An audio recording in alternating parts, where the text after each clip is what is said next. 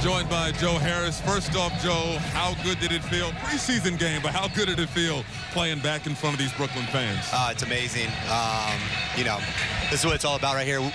We experienced most of last season without fans, so anytime you can come back, even in LA the other day, I mean, this is what basketball is all about right here.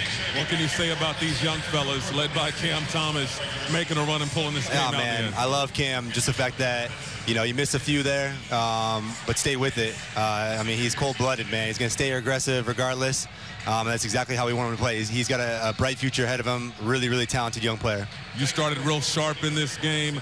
A couple of preseason games remaining before we get the regular season on. What is the team trying to tighten up before the start of the season? I know, just collectively trying to iron out both sides of the ball. We're trying to be in unison. Defensively, same thing. Offensively, a lot of times our best offense is when we're solid on the defensive end. So, a lot of stuff we've got to clean up. But, take a look at it tonight, get a good practice in tomorrow, and build on it from there. Appreciate your time as always, Joe. All right, Grady. Thank you.